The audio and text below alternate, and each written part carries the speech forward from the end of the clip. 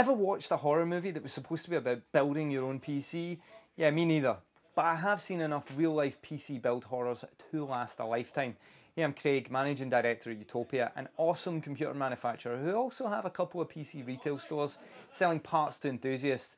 And today we are diving into the magic of fitting your very first motherboard, sharing all the things we've seen first-time builders do wrong over the years.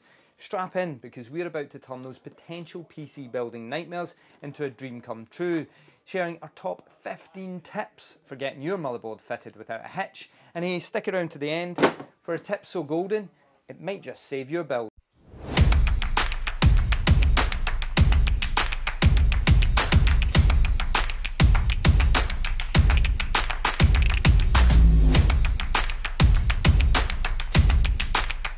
First up, case of the bent pins. Picture this, you're gently dropping the CPU into the socket and then disaster.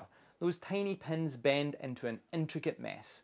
Whether you're Team AMD or Team Intel, remember this. Your CPU is not like your smartphone, they are not designed to drop, and your CPU socket is even more fragile.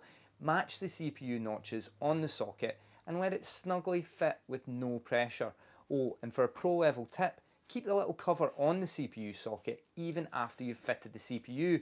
Then when you lower the handle down on the socket, the cover will pop off and you'll be good to go with minimum risk to those fragile pins. Next up, we've got thermal paste. Some say applying thermal paste is an art, some say it's a science. I say it's a bit like putting ketchup on chips. Too much and it's just a soggy mess. How do you put the thermal paste on? Well, it's going to differ from CPU to CPU. We would recommend checking your CPU online just to see what the recommended trick is for your particular model. But do keep an eye on your fingers unless you want your PC to look like it's been through a fingerprinting session at the local police station. Number 3 is all about the case standoffs. First time builders have a knack of not working out where the standoffs on the case need to be positioned. Best case, this means your motherboard isn't secured properly. Worst case, the board shorts. Please count the standoff holes in your motherboard, then count the standoffs in your case. Same number? Great. Present the motherboard to the case and ensure you can now see the standoffs through the holes in your motherboard. If you can't see one, that means the standoff is in the wrong place and you're going to need to remove the board, reposition the standoff and try again. At 4, we've got the missing power connection. Not connecting the CPU power is a super common first time mistake on a first time build. Located at the top left of your motherboard, the CPU power connection seems obvious, but it gets missed all the time. Without this connection, your PC will power on, but it will not display. Simply connect either the 4-pin or 8-pin connection from the PSU to your motherboard and you will be good to go. Now 5 is technically linked to 4. More powerful CPUs require more than one power supply connection to the motherboard. Skimping on the power supply means that you might only be able to connect one CPU power connection to your motherboard. While your system will still work, you will find your performance reduced. If your motherboard supports 2 connections for CPU power, do yourself a favour, pair it up with a power supply that supports powering both connections.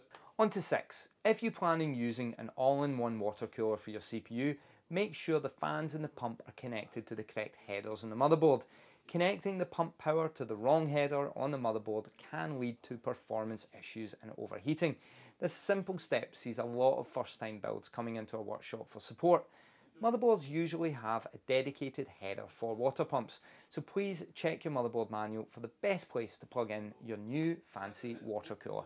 Number 7 is all about the I/O shield. Some motherboards come with the I/O shield fitted to the motherboard out of the box, but may require you to fit the shield to the case and then fit the motherboard. These I/O shields are little metal tabs sometimes and they kind of hold the shield in place over the motherboard, but without due care and attention, these tiny little tabs end up inside your motherboard ports, potentially causing problems.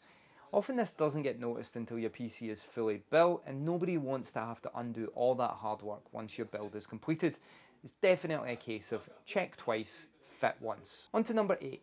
The USB 3 header harks back to an age of PCs when building a PC had way more risks. Power supply switches are live, edges of cases were sharp as knives, and ports broke even if you looked at them the wrong way. Modern USB 3.0 header pins are super fragile. Make sure you present the cable to the motherboard the right way round and be gentle when connecting it. If you push too hard, the pins will bend and you will potentially have lost use of that port on your motherboard. At 9, we'll look at CPU support. While your board might support the CPU you bought, the BIOS might need the latest revision to post. First-time buyers are best to buy a board that will work with their chosen CPU out of the box, but check the manual for instructions how to flash the BIOS without a compatible CPU, a feature many new motherboards now support. This feature will require access to a USB stick and a functioning PC, but is very straightforward if you follow the instructions. At 10, most motherboards have preferred slots for fitting RAM. If you fit the RAM to the wrong slot or slots, your RAM will, one, possibly run in single channel mode, but worst case scenario, you'll actually not get a display. The system will power on, but you won't get a picture. In most cases, it's a simple case of removing the RAM and refitting it in the correct slots. Once again, check your motherboard manual for the recommended slot configurations. Now on to 11. When fitting aftermarket coolers, you will have multiple bags of mounting hardware. It is super common for first-time builders to use the wrong combinations of screws and brackets and spacers. This can lead to overheating processors and reduced performance. This is one area where I would highly recommend reading the cooler's manual thoroughly to make sure you've installed the cooler correctly. Maybe even watching a YouTube video of someone installing that specific cooler. Now on to 12. At first glance, the Type-C connector on your motherboard looks as if it can be installed both ways round, but it can't. Care needs to be taken to get the orientation correct. We have seen users force the connection the wrong way around and unfortunately break the connector on the motherboard, which nobody wants. Now unlucky for some, 13Cs is double check our RGB connections. ARGB connections have a missing pin, so you can't go wrong, but simple RGB can be fitted the wrong way around. Please check your connections if you don't see any lights on your RGB fans when you first turn on your PC. Look for a little arrow on the RGB device connection and line this up with the 12 volt pin on your motherboard and you will be good to go. For our penultimate tip, number 14, the little wires that come off the ports and lights at the front of your case are super fiddly. The great news is that if you get them onto the wrong pin, you're not going to do any harm. As a rule of thumb, the power and reset switches can be connected either way around, and the power light and hard drive light need to be connected with the plus connector on the pin closest to the rear of the case. The installation of these connections isn't always the same on each motherboard, so once again, double check your manual and the printing on the motherboard just to make sure you've done it right. Wow, 15. I can't believe when we first started this video we thought it was going to be short. Well, here it is, the crown jewel of tips, the one you've all been waiting for, and it is test before you build. Imagine assembling a puzzle only to find the last piece doesn't fit. It's totally heartbreaking. Assemble your motherboard, CPU, cooler, RAM, GPU and power supply outside your case. A test run on the bench saves you from trying to troubleshoot in cramped confines of your PC case. You will thank us for this.